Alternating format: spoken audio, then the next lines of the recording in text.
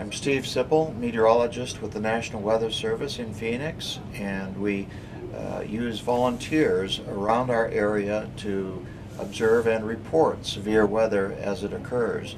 Oftentimes these observers are trained to report certain criteria, and this is a workstation at the National Weather Service where licensed ham radio operators are able to use the radio, and during certain severe weather operations we receive reports from other volunteers around our area, and the net controller who works at this station can relay the reports in real time to the forecasters, and a lot of times we base our warnings upon these reports.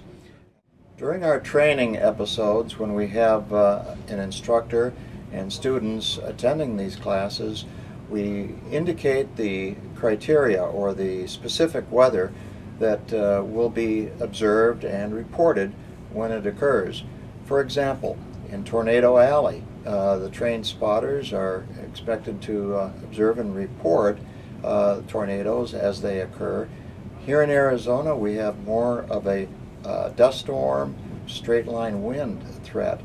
And oftentimes the ham radio operator will be able to relay this important information to the National Weather Service. The phone lines might be down, cell phones might be inoperative, and we need to have the information passed along to the National Weather Service.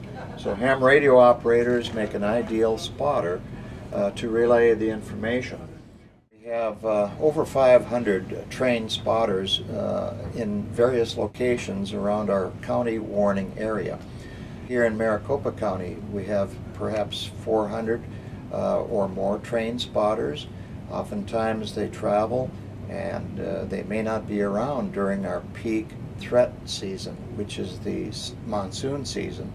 That extends from June 15th through September 30th. So we need people during this critical time to observe and report severe weather.